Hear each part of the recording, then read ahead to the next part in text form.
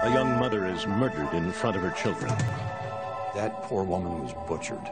It was horrendous. Her millionaire ex-husband is a suspect from the start. He just had that arrogance about him. You can't touch me. You're never going to get me. The investigation grinds on for 2 years as the suspect spends his days on the golf course. He would always say, well, Sheila will never leave me because if she does, I'll kill her. Investigate me as much as you want. I had nothing to do with this.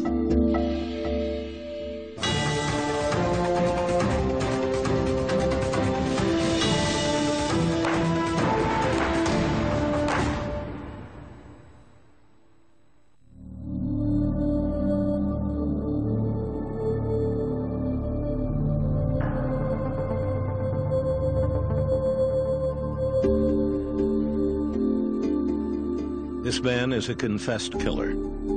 His name is Joey Del Toro. He is 26 years old, and he will be behind bars until he dies. In the fall of 1997, Del Toro slipped into the Florida home of Sheila Bellush, a 35-year-old mother of 6. He shot her in the face, slashed her throat twice, and left her to die. I hadn't realized what I had done. I knew I had done something wrong, but I hadn't realized what I had done. I just felt numb, like I couldn't feel anything. I asked God, I go, God, why did you not let me die before I had done something like this? There's not a day that goes by that I don't regret everything that I did. On one level, Joey Del Toro is the central character in the story of Sheila Bellush's murder, the man responsible for so savagely ending her life. Yet at the same time, he is just a bit player, one link in a complicated plot that took 3 long years to untangle and started with the question, why would a 21-year-old from Texas travel over 1,000 miles to murder a Florida housewife? We're gonna get pictures. In the fall of 1997, Sheila Bellush and her family were starting a new life. To all appearances, they were a typical, if chaotic, household. Sheila and her husband, Jamie, had their hands full with 23-month-old quadruplets, along with Sheila's 2 daughters by her previous husband. But their circumstances were anything but ordinary. For nearly a decade, Sheila had been fighting a fierce custody battle with her ex-husband, San Antonio millionaire Alan Blackthorne. In September, the Bellushes had fled to this quiet subdivision in Sarasota, Florida, in the hopes of severing all ties to him. When we moved to Florida, I knew that we were definitely being very cautious. We tried to keep it between family and friends about where we were going. By November, Sheila and her family had settled into a comfortable routine. On the afternoon of Friday the 7th, 13-year-old Stevie Bellush was rushing home to tell her mother about a blossoming junior high crush. I had like this extra jump in my step, and I was just going to tell her about everything that happened at school that day. When Stevie walked in the house, she thought it was unusual that the quadruplets were sitting in the hallway crying. So I called my mom's name. She didn't answer. Stevie headed toward the laundry room, but stopped when she reached the kitchen. I saw like the trail of blood and the clothes everywhere and just the complete disarray of the kitchen. Her mother lay motionless on the floor, surrounded by a drying pool of blood. I bent down and actually like looked at her, and I touched her face. I kind of wanted to pick her up and hold her. I was like, no, I can't hold her. I can't touch anything. The distraught teenager called 911. My mom. Your mom what? My mom is dead. Okay, what makes you think that? There's blood all over the place and she has a cut on her neck. There we go. Then you can have your phone. The 911 operator dispatched police and tried to calm Stevie. Okay, Stevie, we have help on the way, okay?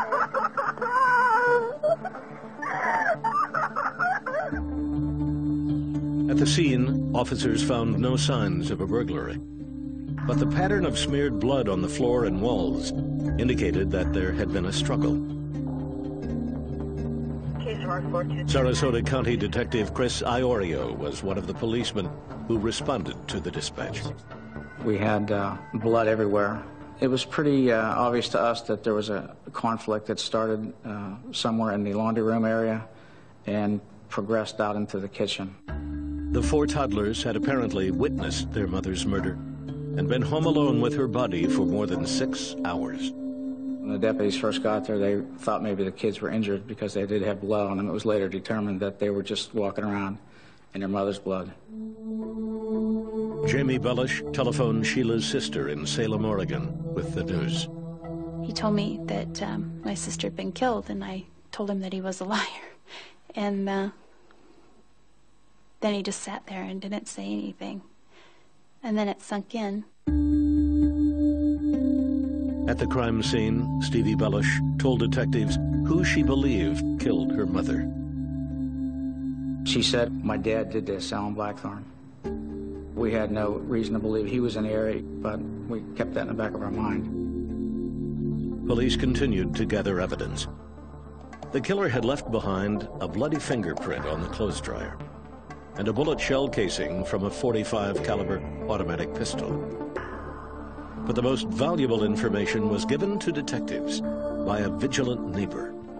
Earlier that day, the neighbor had seen a suspicious man leaving a sports car parked around the corner from the Bellush home.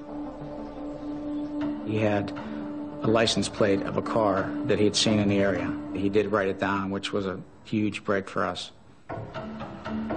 Within 2 days, detectives had traced the license plate and fingerprints to a 21-year-old from southern Texas named Joey Del Toro. Sarasota authorities immediately contacted the Texas Rangers to assist with the investigation. Sergeant Gerardo de los Santos was assigned to the case. Initially, when they said that the suspect was from the Texas area, the first thought that came to mind, maybe it could be the ex-husband.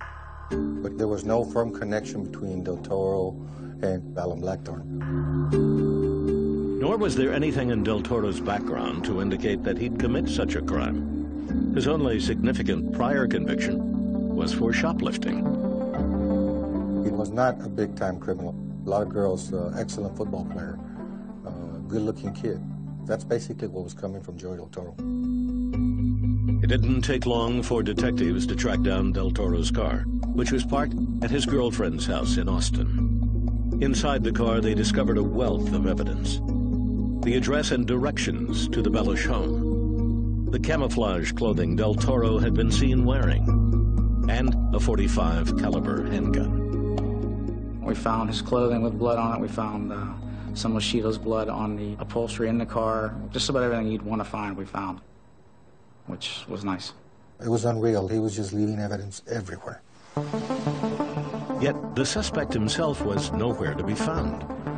Detectives interviewed dozens of Del Toro's friends and family members, including his cousin, a 27-year-old golf caddy named Sammy Gonzalez. Gonzalez admitted that he had driven Del Toro to a San Antonio bus terminal and said that his cousin was headed for the Mexican border town of Laredo. But that was hardly the end of his story. Sammy was interviewed 3 or 4 times. Every time he interviewed, he gave a little bit more, until he eventually told the whole story. In a taped confession, Gonzalez revealed that he had helped arrange the murder of Sheila Bellush. And he confirmed the detective's suspicions that Joey Del Toro was the hitman. Tell me what you know about this incident. It's supposed to be just a beating and nothing about the killing was supposed to be occurred. I hadn't saw the news and kind of sad about it and disgusted about it. Who committed this murder? So sad, that total. When he was supposed to go down there and speed her up. By the time he was done, Gonzalez would shed light on the events leading up to Sheila Bellush's murder and send investigators down a trail that seemed to lead in one direction. In November 1997, San Antonio golf caddy Sammy Gonzalez told authorities that he had helped arrange the brutal slaying of 35-year-old Florida homemaker Sheila Bellush. In exchange for a reduced prison sentence, Gonzalez fingered his cousin Joey Del Toro as the hitman and recounted for police Del Toro's gruesome depiction of the crime. He said that he had shot her, but eventually I guess she was still moving or something like that. And came up to the kitchen and... Got a knife? Yeah, I got a knife. Gonzalez had already helped his cousin flee to Mexico, but he did give investigators the name of another man who he said had coordinated the attack. A small-time San Antonio gambler named Danny Rocha. Rocha first contacted Sammy to actually go and beat up Sheila initially. Once Sammy found out it was a woman, he did not want to do it. But he came up with the idea, well, maybe my cousin Joey would do it. Gonzalez then provided police with an even more important piece of information. He mentioned that Danny Rocha was golfing buddies with someone named Alan. Investigators were convinced that Alan had to be Alan Blackthorne, Sheila Bellush's ex-husband. His daughters confirmed that he and Danny Rocha were friends. When I heard Rocha, I was like, wait, I know him. And I saw his picture, and I'm like, I've played with his kids before. In fact, police discovered Rocha had been golfing with Blackthorne on the day Sheila Bellush was killed. On November 17th, Danny Rocha was arrested at his home and charged with conspiracy to commit murder. From the beginning, he denied any involvement and refused to cooperate with authorities. Meanwhile, investigators continued to pursue who they believed had masterminded the murder. The man Sheila Bellush's family had suspected from the start, Alan Blackthorne. I knew it had to be Alan, so he was somehow behind it. Right away, I was like, it was my dad, wasn't it? He didn't have to pull the trigger to cause the action. In a later television interview, Blackthorne defiantly maintained his innocence. Investigate me as much as you want. I had nothing to do with this. But as detectives dug into Sheila and Alan's past, they came to see her murder as the final act in a spiraling saga of domestic vengeance. Sheila Walsh met Alan Blackthorne in Salem, Oregon, when she was 19. He was 27 and already going through his second divorce. Crime author Ann Rule spent a year and a half researching Sheila's life for a book she wrote on the case. He was every girl's ideal boyfriend.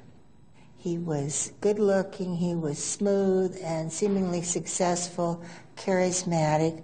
The only one who really didn't like him was her sister Carrie, who saw something behind the perfect mask in Alan. He seemed like a really nice, likable guy, but then he had a very bad temper, and he was really quick to anger. By their third date, the couple was engaged. They married in February 1983. It seemed like a happy union. Over the next 3 years, Sheila would give birth to 2 daughters, Stevie and Daryl. Alan started a business importing electronic muscle stimulators, and he always managed to find time for his favorite pastime, golf. I never really ever saw Alan work. He was a golfer. I mean, he was always golfing and always talking about golfing. By 1986, the Blackthornes had moved to San Antonio, Texas, and Alan and Sheila's relationship had started to crumble. More and more often, Sheila found herself on the receiving end of Alan's violent temper. She learned really quick that if she fought back, then she usually got hurt, or she got the bad end of it. He would grab her by the collar and lift her up against the wall. For Alan, it was all about control. He felt like Sheila was his. He would always say, well, Sheila will never leave me because if she does, I'll kill her. On 2 occasions, Blackthorne was charged with battery for assaulting Sheila. Both times, he paid a fine and received probation. She was only in her early 20s, and she looked like she was in her 40s. Finally, after 4 years, Sheila had had enough. She filed for divorce in October 1987, and her petition was granted a year later. When she did finally leave him, she said to me it was either stay in the marriage and have him kill me that way, or leave and have a fighting chance. But the end of the marriage was only the beginning of the war. Over the next few years, Blackthorne would file multiple petitions, claiming his child support payments were too high, even as his business boomed, eventually making him a millionaire. He carried thousands of dollars in his wallet at a time, and he just liked the power of showing people, look how much money I have. In 1993, Blackthorne got married for a fourth time. He and his wife Maureen had 2 sons and moved into a lavish mansion in suburban San Antonio. Sheila, meanwhile, had met and married a 31-year-old pharmaceutical salesman named Jamie Bellush. In 1995, she became a local celebrity when, through in vitro fertilization, she gave birth to quadruplets. But while her life seemed to be looking up, the courtroom combat continued. I think that Sheila thought that when she married Jamie, you know, finally she would have somebody that would kind of help her fight the battle, but it didn't get any better. Then, in the summer of 1997, Sheila went on the offensive. She filed charges against Alan, claiming that years before, he had sexually abused their daughter Stevie, now 13 years old. But the case never went to court. Sheila dropped the charges when Alan unexpectedly agreed to give up all parental rights to Stevie and Daryl. I think she felt more threatened after he relinquished his parental rights because she knew she had won the ultimate battle as far as he was concerned. Having lost the custody fight, Alan now tried a different tactic. He convinced 12-year-old Daryl to press charges after an argument with her mother left her with a bruised leg. I talked to my dad, and he's like, well, you know what, that's beating and that's child abuse, and he's like, you should call the police. Sheila was arrested and had to be bailed out of jail. Daryl now says her father manipulated her into accusing her mother. When you can look back on it and you see really what happened, you know, it was I got punished for something that I did wrong that I deserved. In September 1997, the Bellush family abruptly moved to Sarasota, Florida, leaving no forwarding address. Blackthorne would later claim that their departure made no impact on him. I went out of my way to make sure that I had little to no contact. I didn't want any contact. I had moved on with my life. Police looking into Sheila's murder, however, had a very different view. They saw her sudden departure as the insult that pushed Alan Blackthorne over the edge. He hated to lose. I think the final straw was when he gave up parental rights and Sheila walked away with the kids. She had won, and that really, really got to him. And I think at that point he began a terrible plot to destroy Sheila. When we finally got into the investigation, everything led back to Alan Blackthorne. Blackthorne had maintained his innocence from day one. In a later interview with a Tampa TV station, he said he first learned of his ex-wife's murder from the evening news and was shocked to hear he was a suspect. We turned on the news, and the announcer came on and said, Sarasota police say the ex-husband did it. The search is on for the ex-husband. At that point, I mean, not only are you just kind of dumbfounded, but Maureen said, you know what, we better get a lawyer. Alan was obviously upset about it and obviously nervous about it, but knew that he had nothing to do with it and didn't feel that ultimately anything bad would happen to him as a result of it. While Blackthorne kept up his 5-day-a-week golfing schedule, police intensified their efforts to link him to the murder. The challenge was now to find evidence to connect it to, whether that be bank records, through phone toll records, interviewing other people, witnesses that might have been told about this plan. Investigators quickly discovered that just after Sheila's family had moved to Sarasota, leaving no forwarding address, Blackthorne methodically began tracking her down. Phone records showed that he made repeated calls to the San Antonio bail bond company that had issued Sheila's bond after her child abuse arrest that summer. He was trying to ascertain Sheila's address by pretending to be somebody else. Blackthorne was not aware that the conversations were being recorded. Yes, ma'am. You folks have a bond on a Sheila Bellush for $5,000? Well, I can't release that information. I don't know who you are. Okay, what I'm trying to figure out is that, well, I'm somebody that they owe money to and they skipped out of state on me. Phone records indicated that Blackthorne had hired a private investigator in Florida to locate his ex-wife. They also showed that 2 weeks before Sheila Bellush's murder, he had gotten a call from their 12-year-old daughter, Daryl.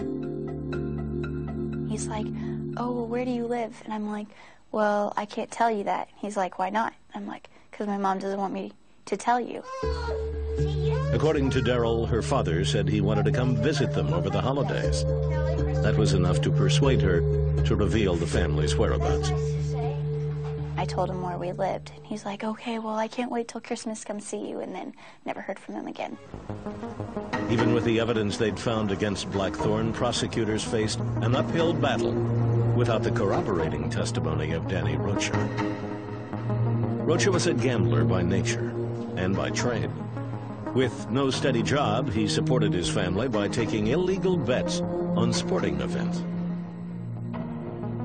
Danny always made it seem as if he was involved in something suspicious, you know? He always had that kind of demeanor. Rocha had met Alan Blackthorne in 1996 when the millionaire businessman was looking for a high-stakes golf game. Alan made no bones about the fact that he was a golf gambler, and Rocha made no bones about the fact that he was a golf hustler. And he laughed, as a matter of fact, about how much money he used to take from Alan. To authorities, Rocha was the key witness, the only person who could directly link Blackthorne to Sheila's murder. I don't have a copy. But Rocha wasn't playing ball.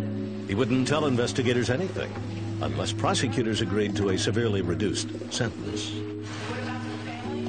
He wanted what we call a sweetheart deal. He believed that because he was the direct connection to Alan, he could plea bargain for a very, very low number of years to serve. But as time passed, Rocha grew increasingly bitter that he was in jail and Alan Blackthorne was still free, as he made clear in this interview with a Tampa TV station. Here, I'm trying to do the right thing, and I'm trying to make a deal, and you know, he's back here in San Antonio, you know, playing golf 5 days a week. Prosecutors did have one powerful weapon against Rocha, his buddy Sammy Gonzalez's confession. They charged Rocha with conspiring to commit murder, even as his plea negotiations continued. On January 12, 1999, Rocha's trial began in Sarasota. 2 days later, he folded his hand. In a last-ditch attempt to avoid life behind bars, he told investigators he would talk.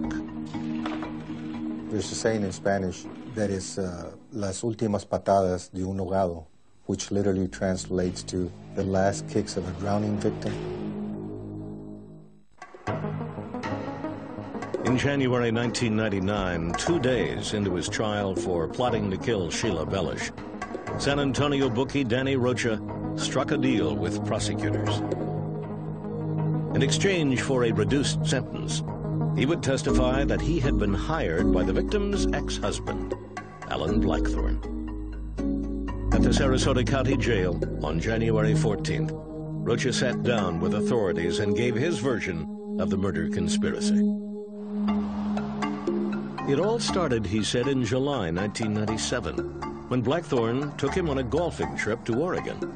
It was there, Rocha claimed, that the millionaire first approached him about hiring someone to beat up his ex-wife. According to Rocha, Blackthorne's aim soon escalated from injuring her to killing her. Danny would tell us through his conversation with Alan that, you know, if they beat her up, she could die, Alan. And Alan's response, so be it. Rocha said he solicited his friend Sammy Gonzalez, to make the hit. But there was a problem. Once Sammy found out that the target was going to be a woman, he backed down and said, I can't do this to a woman. Joey Del Toro, Gonzalez's cousin, was instead enlisted to carry out the hit. Rocha said that 3 days before the murder, he met with Gonzalez and Del Toro at the Pan American Golf Club in San Antonio to seal the deal. Rocha told Del Toro he would get $4,000 if he mutilated Sheila Bellush and $10,000 more if he killed her. Del Toro accepted and drove to Florida on his own. And there goes Joey. Does his deed and comes all the way back. And then the whole house starts falling in.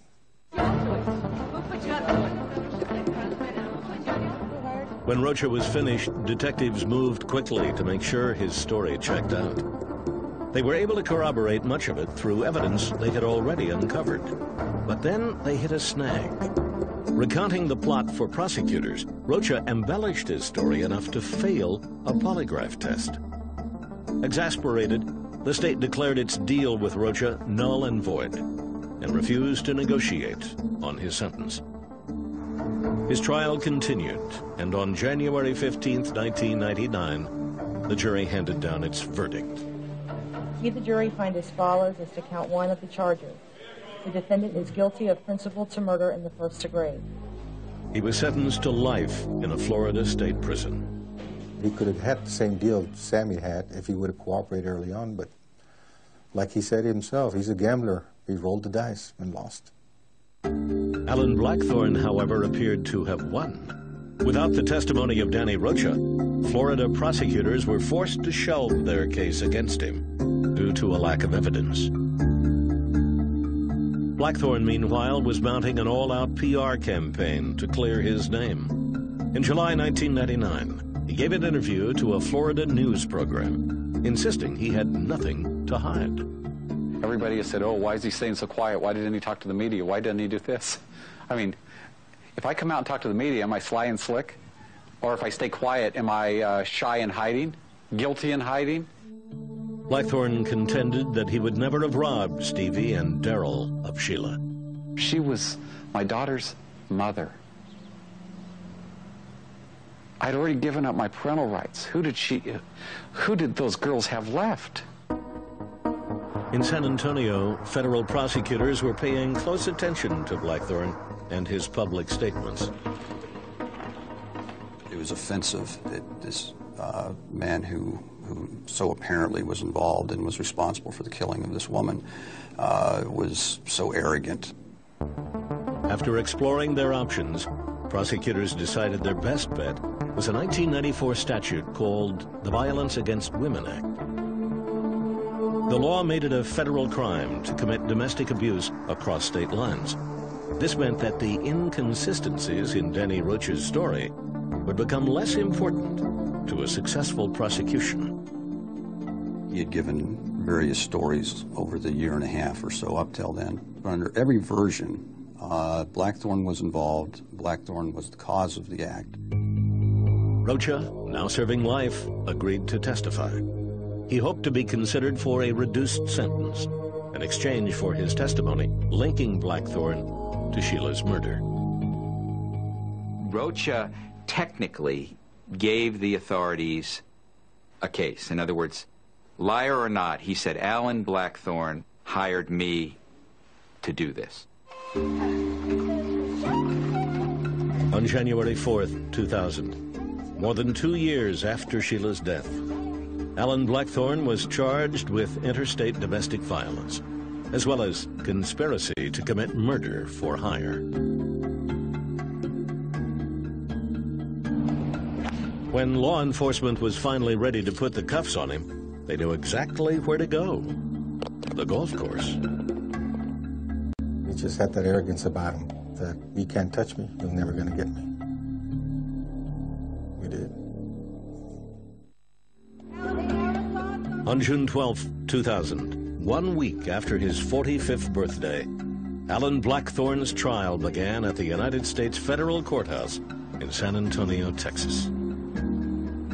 Blackthorne stood accused of arranging the murder of his ex-wife, 35-year-old Sheila Bellush. He had been charged with interstate conspiracy to commit murder for hire and interstate domestic violence. Both charges carried a maximum sentence of life in prison. Assistant U.S. Attorney John Murphy led the prosecution's case. That poor woman was butchered, and 4 23-month-old babies wandered around their dead mother for probably 6 hours. It was horrendous. In his opening statement, Murphy sought to give jury members something he believed they needed to hear: a motive. He'd lost the final battle when he relinquished his parental rights to those children. He told Danny, "That bitch thinks she can outsmart me, but I'm going to show her." Again, demonstrating not only his hatred for her, but his lack of capacity to accept any kind of loss. He could not lose. The prosecution began by playing a tape of the 911 call made by the victim's teenage daughter, Stevie Bellush, when she discovered her mother's body.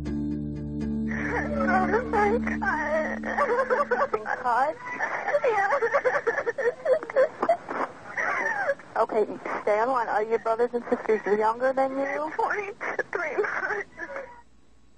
Imagine yourself being in her shoes. You know, you come home, your mother's on the floor, kitchen floor with blood all over. Soon after, the state called to the stand its problematic star witness, Danny Rocha, who was serving a life sentence for his part in the murder conspiracy. For hours, Rocha told the jurors of the plot outlined during his golf trip with Blackthorne in July 1997. He detailed how Blackthorne initially solicited him to mutilate Bellush, not kill her. He didn't want it just to be a beating. He wanted her to be tortured. He wanted her back broken. He wanted her tongue cut out.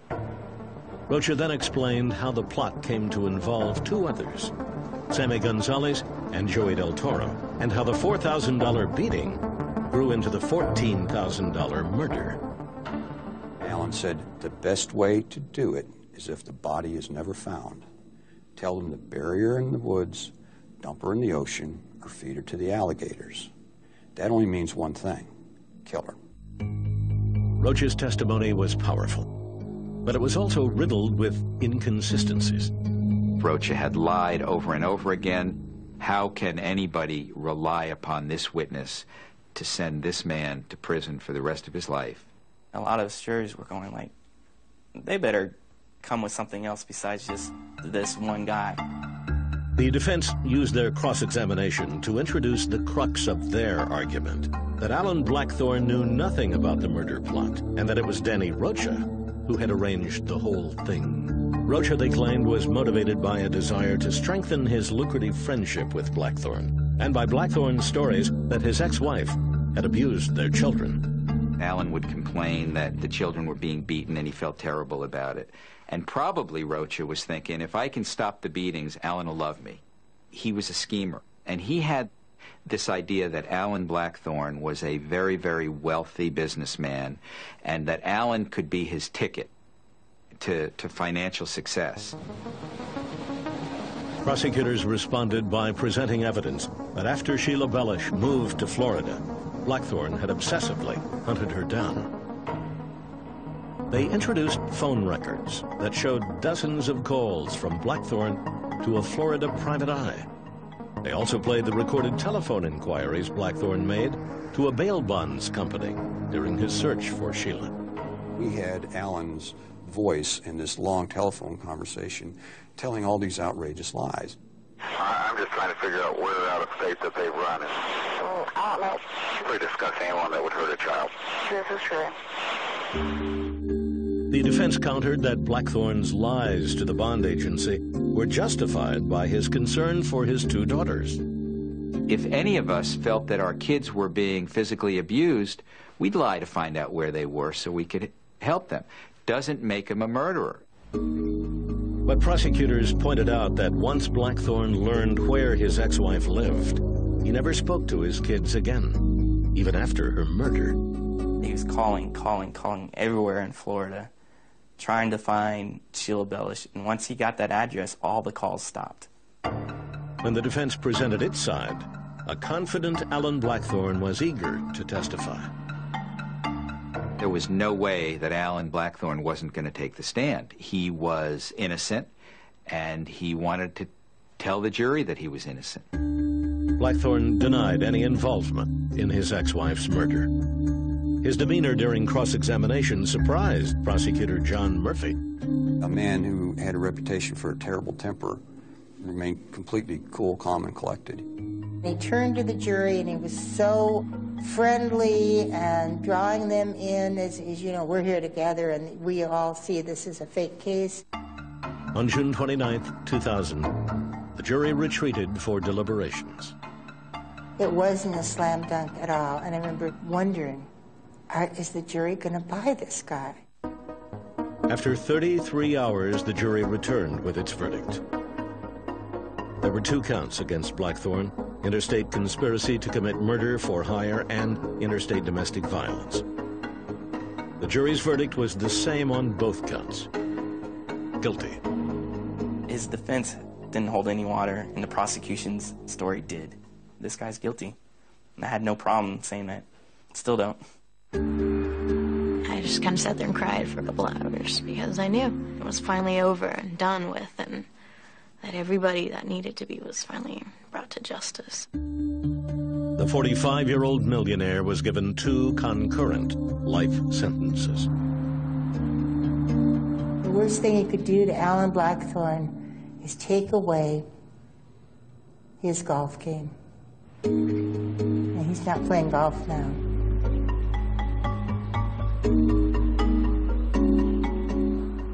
On the same day as Blackthorne's verdict, any lingering doubts about his involvement in the crime seemed to be erased, over 1,000 miles away. You understand that the charge of murder in the first degree... That afternoon in Sarasota, Florida, Joey Del Toro pleaded guilty to the murder of Sheila Bellush. It had taken more than a year to extradite him from Mexico. Now Sarasota detectives were finally able to hear Del Toro's version of the story. In a videotaped confession, the 24-year-old outlined the murder plot and confirmed Blackthorne's involvement once and for all. Not that the job was for them, but he said it was for somebody else. And I go, okay, so I asked him, well, for who? And he says, well, I'm not supposed to tell you, but it's for a guy named Alan Blackthorne. The words that I received were that it would be better if she was dead. I knew that he was the one behind the whole thing